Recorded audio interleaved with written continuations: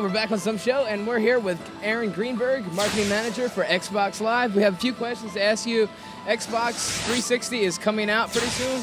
When is that coming out? It will be available at retail on November 22nd.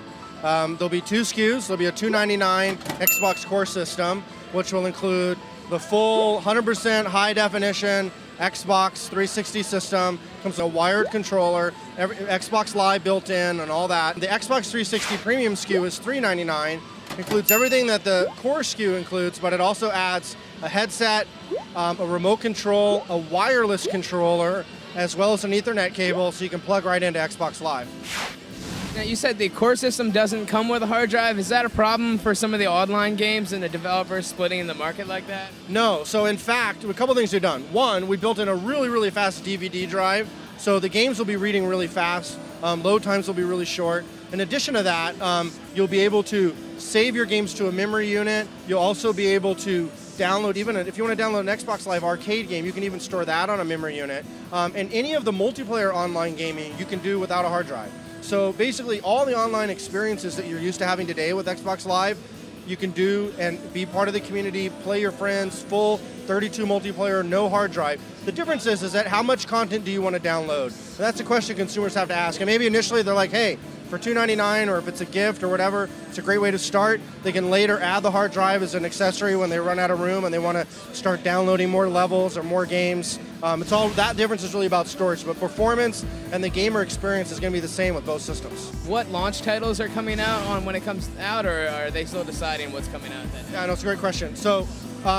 we've basically said there's going to be 15 to 20 titles at launch. Yeah, the plan is that our 3 games are ideally on track for launch. So PGR 3 from Bizarre Creations, both the Rare titles, Cameo, as well as Perfect Dark Zero are on track for launch. So we're optimistic that they will be there day 1 for launch.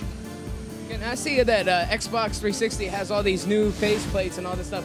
How are they going to be available? Initially, the idea is that these faceplates will be available at retail. You will be able to basically pop off your existing Xbox faceplate, pop on a new one. There'll be a bunch of ones that are available over time. There'll be more. There may be ways for you to make your own and stuff like that. But initially, there'll be ones that will be available at retail. This is the one that was exclusive at E3. This is the limited edition one that we just gave out to press and analysts at our event at XO5 in Amsterdam. Now, a lot of people are kind of complaining that the first generation games don't look quite next generation. They look just a tiny bit better than regular Xbox. Is there, what do you have to say about like that? Sure. Well, I mean, the fact is that what people have seen so far is not final games. So, I mean, the hardware is pretty close to being done, but developers are still fine-tuning those games. So, frame rates, anti-aliasing, really the polish on those games, you're not going to see those until really launch. But I can tell you that, you know, the system is made to really show off. It's got 3 CPU cores built in, each running at 3.2 gigahertz.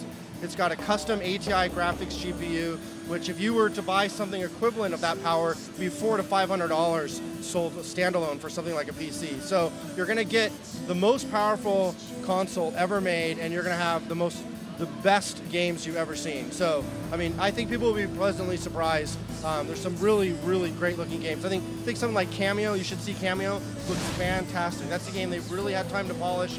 That one probably looks much closer to the final version than some of the other games that may still be a little bit earlier. I understand that the Xbox 360 uses a new type of hardware. It's PowerPC based instead of Intel based. How's that going to affect playback of your old Xbox games for the original?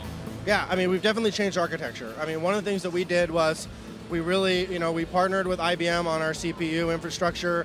We put in 3 core CPUs running at 3.2 gigahertz, I think, as I mentioned.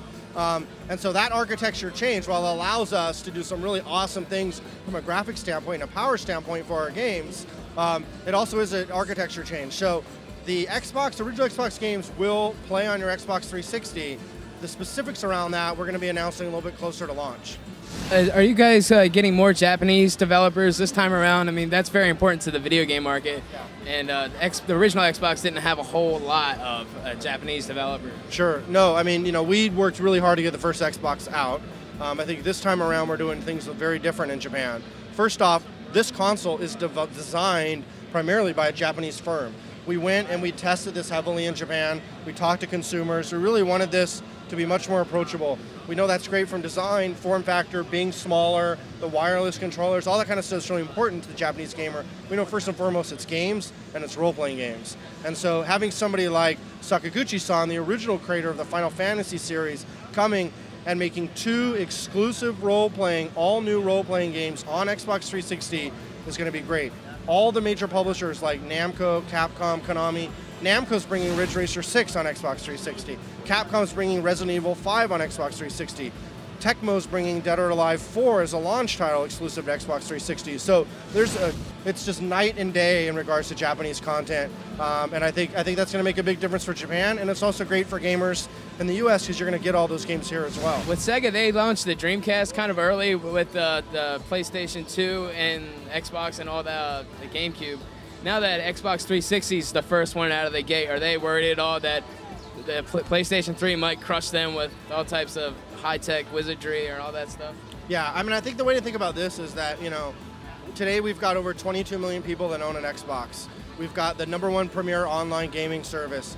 We're building the console to be the most powerful gaming system for next generation. So we've got all the major publishers, from Square Enix to Electronic Arts to, so, you know, if you compare to other consoles in the past that have failed, they were all missing one of those key ingredients. Either, you know, they weren't prior gen successful. Dreamcast had no real prior gen system. Saturn didn't bring in millions of people that owned it. There wasn't 2 million people playing video games online on Xbox Live. They didn't have Electronic Arts. They didn't have graphics that were on par with PS2. You've got arcade built in. You can plug in your iPod. You can access photos. You can connect to your, you know, you can do high definition slideshows with music. And so there's a lot of great media and experiences that you can create that's really provides something for everyone.